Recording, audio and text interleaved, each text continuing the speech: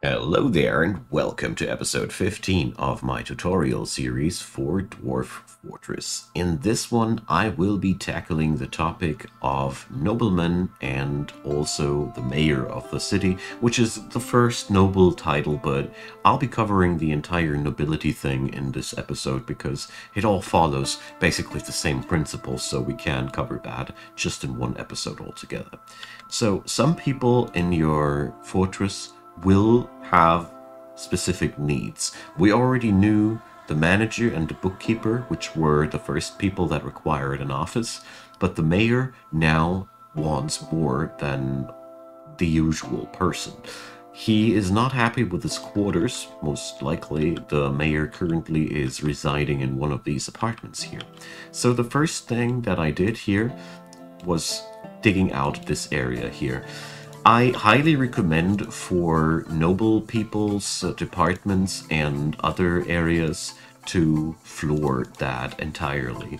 The higher the quality of the floor material, the better. So if you happen to have, for example, a couple of metal bars too many, you can make a high quality floor out of that, but also using, instead of the regular stone, the flux stones, as you see here, they are double the value, is already increasing the value by a lot. So already putting in marble blocks instead of phyllite blocks would make a tremendous difference in terms of value.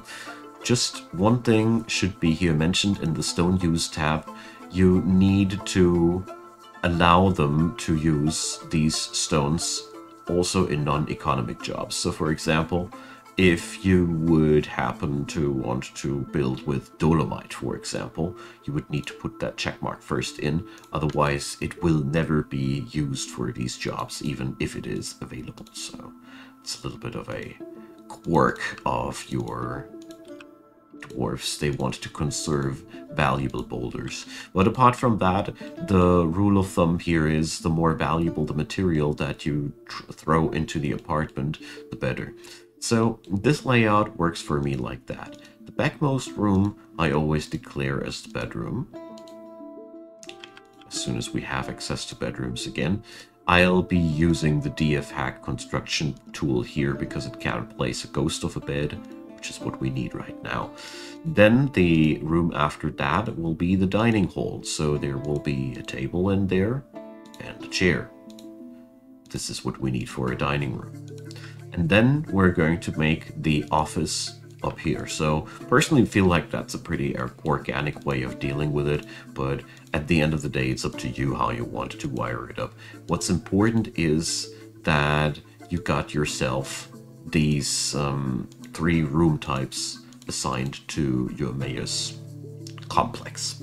So let's assign these rooms. We're going to pause the game here for a second. So office goes like there. You create it, and then you select it and assign the mayor to that. These things must be manually assigned because the mayor is not capable of picking these rooms automatically for himself. That's just not happening. So we're now assigning each one of these rooms like that. And when we check back here, everything here is now, let's see, that's not green, so the value of these rooms is either not high enough or it's the lack of furniture inside there. Either way, if you want to increase the value of these rooms dirty cheap, you just go on here into the engraving area, and if you don't mind dwarven faces all over the ground like here, you can go with the engraving just like that. I'm gonna do it once because I hate how it looks, but this is basically the most effective way to increase the value of your real estate, because the engravings multiply the value of the tile they are on. So an engraved gold piece is much more worth than an engraved piece of claystone or whatever. It is also important to note what kind of quality the engraving has. When you check out the little box here, there's a minus, there's a plus in front of detailed. These icons all stand for different qualities. This, for example, is an extremely high quality, exceptional quality. And here we have this one, superior, fine. And as you see here, these are all different multipliers to the value.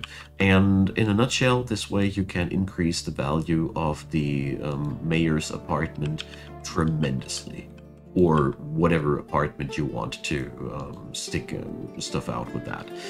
Now, this is not all though. In here, that red icon shows you that specific furniture items are requested.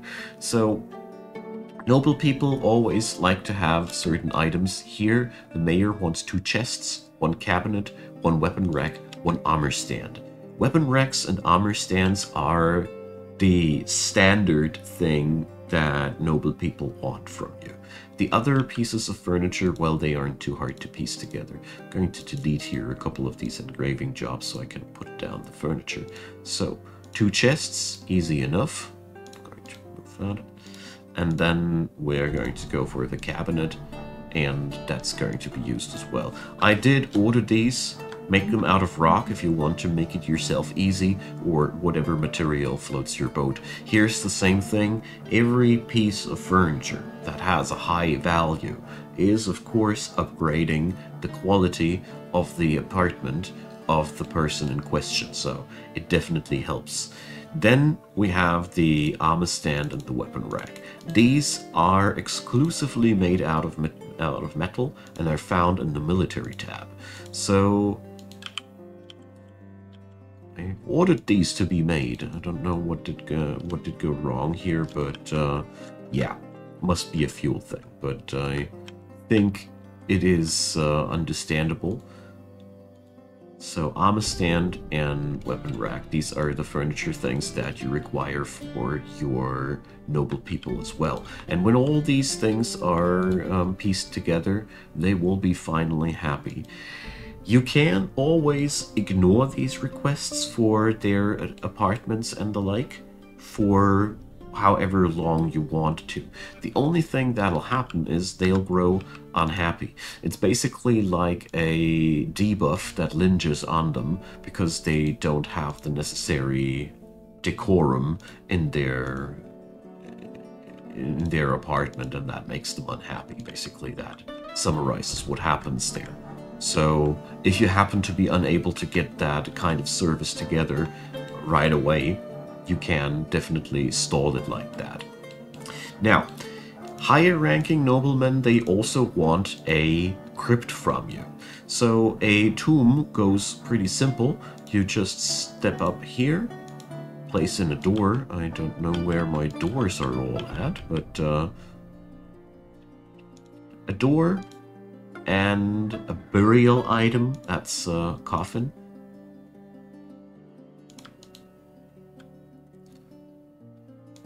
And then you can just draw a tomb on top of that, so it goes like this. And as you see here, we have this now assigned. The only thing though, I highly recommend you to only assign that tomb when you want to assign it to a specific dwarf. It goes like this.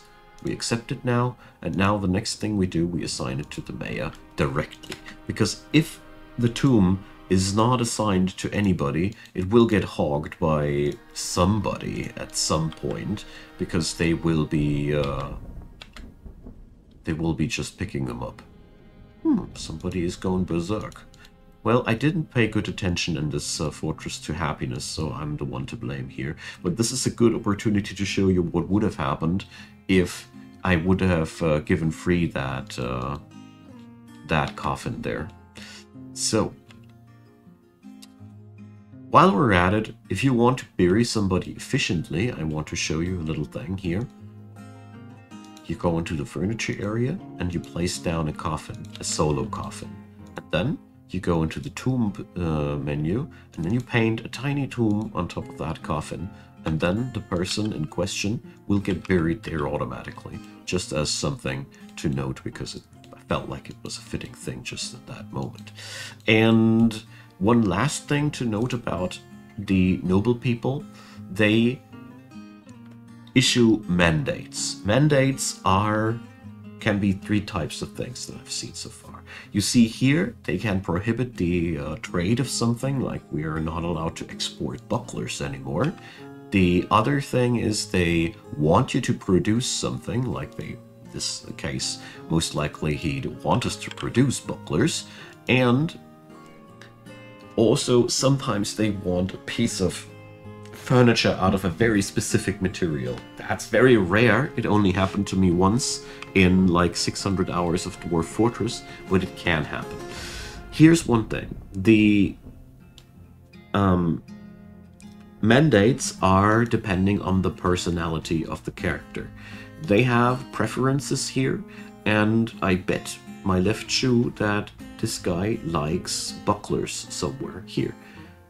He also likes short swords, and this will be another thing he will be regularly asking for to be produced. So if a mandate is not being fulfilled, that's a crime, and the person issuing, the person not doing this stuff will be found guilty.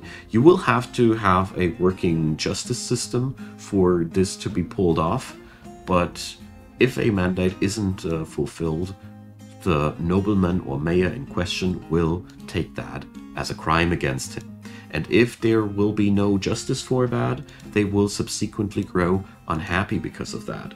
So just something to take a note of. I will go for the justice system later down the road as well. Most of the time you can keep it quite optional though. So what's left to say about noble people is they can be quite a pesky bunch. Sometimes you end up with a nobleman that you just don't want to have to deal with anymore. And the easiest way to get that done is you build a dangerous area, and then you assign the nobleman in question into a new squad. So we would be assigning the mayor now as a leader. Wait a sec, maybe I need somebody else. Here, there we go. And now with that squad, you can also assign them the nobleman in question to be stationed somewhere. This is a foolproof way to get them to stand somewhere where you can either drown them or flood them with magma or crush them under a bridge, whatever. Sometimes it is important to know that, because sometimes you can have noblemen that have requests that are really, really annoying to deal with, and that's one way to deal with it. Now, I don't have much more to say about this topic. It's a very nice little thing that you will need to pay attention to, and it's also a really nice source of roleplay for your fortress. So enjoy the noble, but if you don't like them, you can dispose them. Don't be shy of that. One last word about disposing noblemen. If you happen to crush them under a bridge, the interesting thing is nobody will ever notice that they died. So that means this is basically the perfect crime. Now, this is the end of this video. I thank you so much for watching. I haven't made up my mind yet where we will go for the next episode. If there is any topic that you want to see covered, ask away in the comment section. I'll do my best to cover all the topics that I can think of, but maybe I'm missing out on something. Be so kind and let me know.